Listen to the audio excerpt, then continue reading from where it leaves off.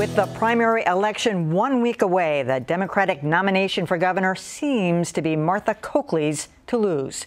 For months, polls have showed the sitting attorney general leading Treasurer Steve Grossman and healthcare executive Don Berwick by a comfortable margin.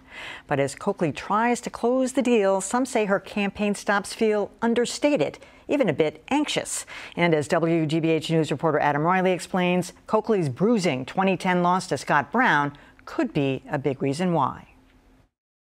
According to the polls, Martha Coakley is the overwhelming favorite to win the Democratic nomination for governor next Tuesday. But as Coakley tries to close the deal, her mood is hardly triumphal. Mr. Lord Mayor. How are you? I'm good. How are you? Welcome to West Rochester. Thank you very much. Personality is one factor.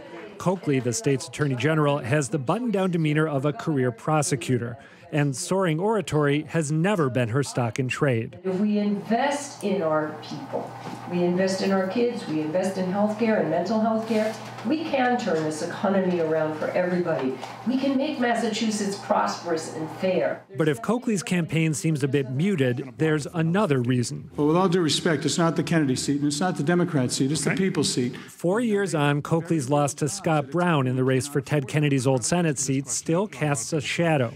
It's become a case study in what happens when a frontrunner gets complacent. At the Democratic convention in June, Coakley tried to put that defeat behind her. I understand how much of your heart and soul was in that race. Mine too. Coakley says she's moved on, and that voters are moving on too. When I first ran, I knew that would be an issue. I knew that I would have to win every vote. I've said there'll be no hand unshook in Massachusetts. I've done that work, and I believe that people see that. And as I've gotten asked about it through January, February, March, I get asked about it less and less. But according to UMass Boston political scientist Erin O'Brien, that doesn't mean Coakley has been forgiven. The unwillingness right now to coalesce around her, to say, we're going to give you our money, we're going to do the GOTV, we're going to do those things, speaks to the fact that the guys at the table, and it is guys in the Democratic Party in Massachusetts, haven't embraced her. O'Brien says Democratic insiders worry that Coakley can't beat likely Republican nominee Charlie Baker in November, and that anxiety is taking a toll. Now we've seen the polls close between her and Baker, and I think Democrats are at fault there by not rallying around a candidate that has maintained a double-digit lead without the Democrats' support all summer. Now we see that lack of support in the sort of Baker's numbers going up.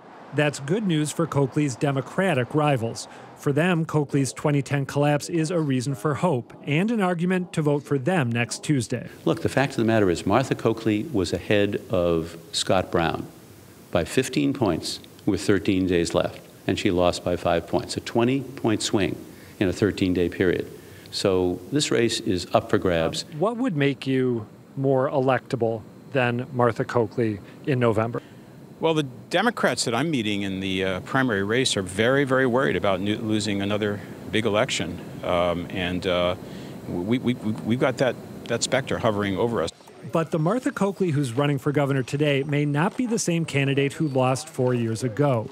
Last week, after Coakley was endorsed by several black ministers, the Reverend Jeffrey Brown praised her for turning defeat into an asset.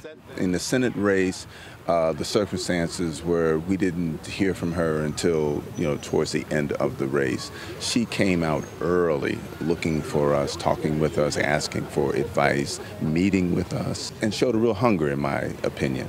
More than the hunger you saw last time around? More than the hunger that I saw last time around. Still, if that extra intensity helps Coakley land the nomination, she'll have to clear one more hurdle before she can put the past to rest.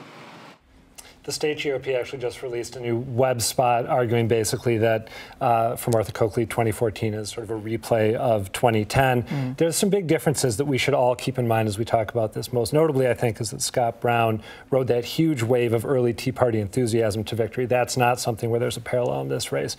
But if she's the nominee, we are going to hear this refrain again and again and again. But I mean, Adam, as you know, a lot of candidates have lost big races. Scott Brown among them, lost to Elizabeth Warren. Charlie Baker, right? Steve Grossman. Why is Martha Coakley the one who's so much on the defensive to the point where she felt it necessary to apologize to her own party? I think in part because losing that Kennedy seat, even though it didn't belong to the Kennedy family, hurt so much for Democrats. I think that's probably one reason that there's still that lingering resentment and disappointment. And I think also it's possible, this is a point that Erin O'Brien made when we interviewed her, that Coakley is held to something of a different standard because she's a woman. Bingo. All right. That's the answer we were looking for. All right, here joining me now is Shannon O'Brien, former gubernatorial candidate and who's actively supporting Martha Coakley, I should say. Welcome to Greater Boston, Shannon. So is this fair? I mean, we're picking on Martha Coakley a little bit and comparing her to her last run. We're not doing that with other candidates. I think that she is actually running a pretty good campaign. And when you think about the fact that 2010 aside, she has weathered $1 million worth of negative advertising from the Grossman PAC as well as the Republican Governors Association, and she's still ahead of her Democratic opponents, and she's still in a dead heat with Charlie Baker, who is running his campaign, I think, doing a better job than he did the last time. But there's no negative advertising being run against Charlie Baker. He's really running scot-free right now. The fact that she is doing as well as she is right now, getting beat up so much, I actually think it's a pretty positive thing for her. As you know, the Boston Globe endorsed Steve Grossman last week. Even today, when she was on Boston Public Radio, there was a little bit of equivocating. She speaks in prosecutorial terms. We will look at that. We will weigh those. We will measure that. So it's always, rather than saying, bing, bang, that, I believe in this, I'm going to do that, I'm going to do that, it's like, it's very measured. I don't think there are 4 fabulous orators running for governor right now. I mean, I think you have 3 Democrats and a Republican who are all good, competent candidates who all have very important things to say. That being said, they're not Deval Patrick. They're not Barack Obama. I mean, maybe we have a different standard right now that we're looking for. So I think that it's a little bit unfair because maybe we've been sort of, I don't know, treated to the fact that Deval Patrick, some people like him, don't like him. I think he's, done a good job. But the most important thing that I think he has done is set a bar in terms of oratory, in terms of getting people to think about big themes as a candidate. And sometimes I think that especially the press gets a little bit disappointed when their oratory isn't soaring. All right, I'm going to bring another voice into this. We're going to bring in Joan Vanacki. She's a keen political observer, columnist for the Boston Globe.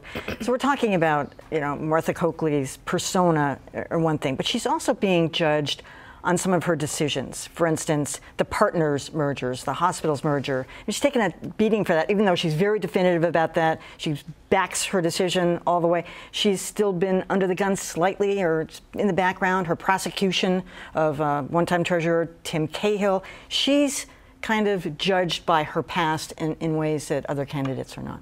Well, she has a record. And I mean, I don't think her problem is 2010. I think her problem is 2014. I agree with what you said about oratory. There aren't any great speech givers in this race, and if it is Coakley versus Baker, it'll be kind of a draw. But she should be judged by her record as an attorney general. She's run, I think, a kind of safe and cautious front runners campaign. She talked about that convention of saying her heart and soul was in that race for Senate. There isn't quite that sense of passion this time around. I mean, maybe in the last week we'll see some of it. I mean, nobody likes to lose, but she really hasn't made the case, I don't think, as to why does she want to be governor. She needs to sell that piece of it, and I don't think she has yet. Do you, Shannon? Has she? I think that there are a lot of people right now who like the storyline that she has this ghost of 2010. I mean, the fact is, she has spoken extremely passionately about the issue of mental health. She had a brother who had mental health issues. It's something that I think she's very passionate about. And also, I'm probably one of those people who's been in a room where she's actually funny and relaxed. And I can tell you, as someone who's been there, sometimes the person you see in person is not always the person you see on camera. So I do think I agree with John. She's going to have to do a better job of connecting one-on-one with people. But ultimately, you're going to have a close race. You have 3 strong Democratic candidates who are running right now, and you have the front runner who went from a 20, 30-point lead to only a 12 or 20-point lead. But the fact is, the next week, it's really going to be about the ground game. Can you get your people to the polls? And I think if she can do that, I think she's going to maintain that front runner status and probably win. John, the media won't let this go, this 2010 thing. I mean, even today, we have a little clip from Boston Public Radio. It's like it comes up constantly. Here's what she said today. I've acknowledged that we made mistakes, and frankly, I think that it has helped me be a better candidate this time around, understanding that people want to see you, they want to hear you. I understand that people feel they didn't get that in a very short special election, and they were disappointed by the loss. I don't think it's terrible that she's asked that question. I think that was a good answer.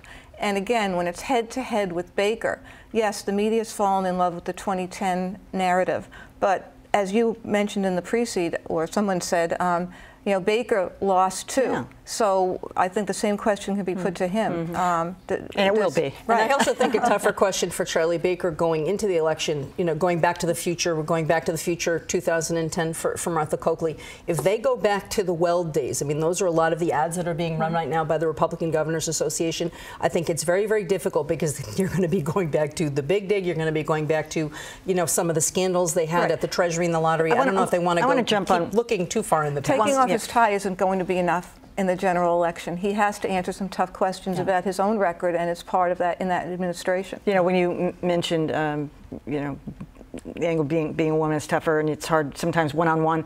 Carrie Healy had the same image. One-on-one, she was terrific. She could be fun. You know, take her hair down. Are we just generally tougher on the female candidates, and are they more cautious because of that? I don't think it's sexism. I really don't. I didn't say sexism. Oh, all right. I said tougher. Tougher. I don't know. Look at Elizabeth Warren. Yeah. I guess hard to get at her. Some people would say that she had some, you know, tough media criticism. She kept the media at arm's length? She did, but she's also, she just has a way of directly getting her message out. And some of that is a gift. It's like a Deval Patrick gift to be able to engage people that way. And not everybody can be Elizabeth Warren, not everybody can be Deval Patrick. But luckily for Martha Coakley, she'll be running against Charlie Baker. I mean, he's no Elizabeth Warren either. Or Steve Grossman. All right, always fun to have you here. Shannon O'Brien, Joan Vanaki, thanks so much.